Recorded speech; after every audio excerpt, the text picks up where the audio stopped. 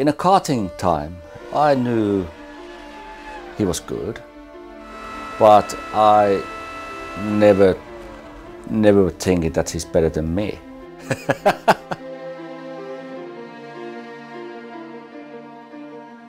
Challenging Michael for me was natural to beat him. Can he do it? Yes, he's done it. A brilliant move there, and Hakkinen brilliantly takes the lead. But to beat him and challenge him on a racetrack, it always was a fair fight. And I felt Michael was enjoying that. Fair fights, I meant mainly from my side. Winning a world championship.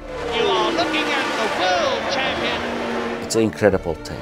14 points ahead of Michael Schumacher. Michael wanted to break a little bit the rules to get there. Villeneuve is all over him, look, he's going through!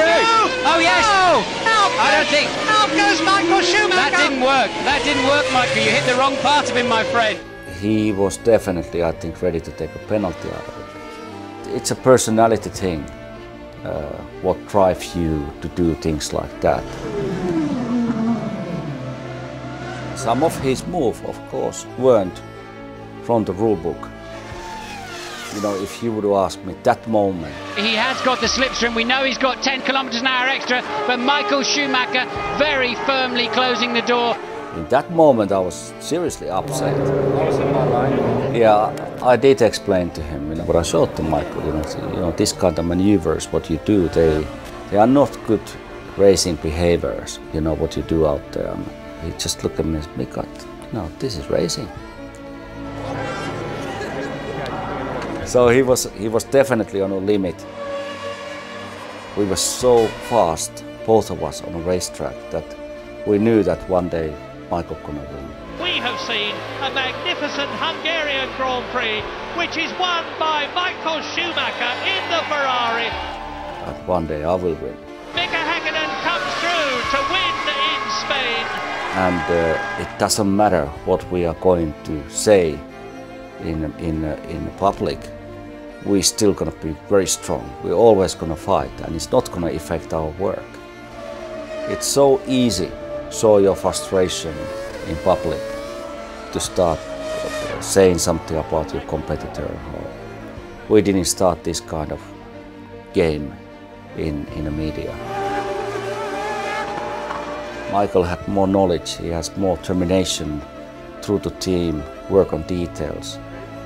And push the team, if there was a problems with the car, push the teams to find a solution. It doesn't matter what kind of car Michael will have, he will definitely attack. He will work around the problems and he found the solutions to get his car to be good on Sunday for the race. There is a surge of excitement and joy in the grandstand around me as Michael Schumacher, stuck in 5th gear, finishes in 2nd place. If Michael would have joined me when I was McLaren, I would say, yeah, no problem.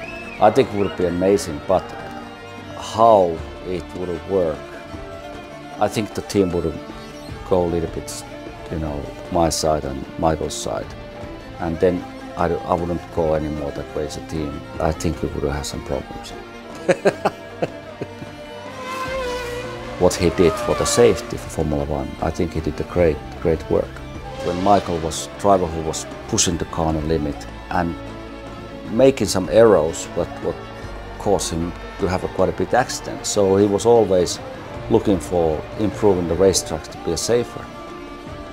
Michael had a great results in his career, no doubt about it. So many world championships and pole positions, fastest laps. Absolutely brilliant. But when I was racing against him, I was happy to see him in my mirrors.